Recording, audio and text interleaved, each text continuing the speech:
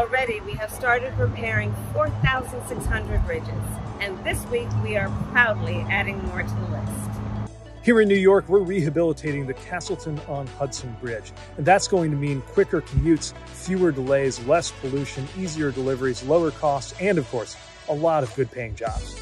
In our nation's capital, we're rehabilitating northbound lanes on I-395, the 14th Street Bridge, a 73-year-old bridge that's a vital connection between DC and Virginia, but now in constant need of repair. In rural South Texas, we are replacing the US 59 bridge over the San Antonio River to make sure that more people can travel safely from Houston down to the Gulf Coast.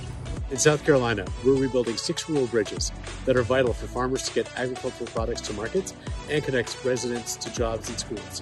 In San Diego, we're rehabilitating the 50-year-old Palm Avenue 805 interchange bridge, which will help to reduce traffic, improve freight movement, and make life safer for the people of this community.